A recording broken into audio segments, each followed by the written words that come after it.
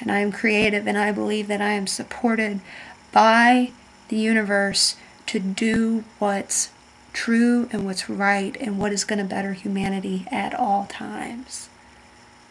I mean, that's what it's going to have to come down to. And I think there are enough people in the West after 9/11 and after Iraq and all that's been uncovered under the Bush administration. I mean, it's really magical the way it's happening. It's messy and it's horrible, but it is revealing what is real. And that has not been revealed up until this time. So it's an amazing time period to be alive and to be a part of this change, because we are manifesting it. The more we talk about what's going on, the more what's really going on enters the minds of the many. So the trick, though, is to not be an angry mob, okay?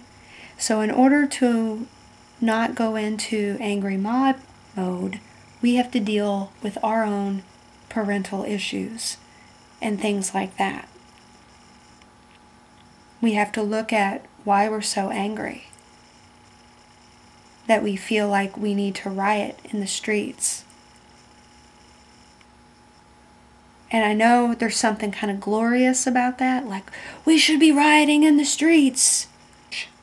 We're past that. It's like riots brought to the surface that there's a problem. It's like, here's the thing with riots and rioting in the street. When a child is beaten by their father, they will sometimes act out by getting in fights or being rebellious or whatever, okay? And that acting out behavior makes people go, there's something wrong. There's something wrong in that family. There's something wrong in that system. But it doesn't lead to change in that system. It usually leads to that kid getting punished more. And it's allowed. And so that's kind of like what happened with a lot of like civil rights riots and things like that. It brought attention that there was a problem, that there was abuse in the system, and that was a good thing. But it didn't lead to change. Things have changed a little bit, but not totally. And so it served its purpose, rioting in the streets. We need to be more strategic and more clever and more honest and more calm. And we will be if we deal with our own stuff. Because once you've dealt with your own emotional stuff, you don't have it in you to be that angry to where you want to riot in the streets and hurt another person. Even your abuser.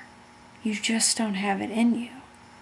And we have to begin allowing the world to be that sensitive. We need to be sensitive. Let's cut out the melodrama so we can wake up the whole wide world.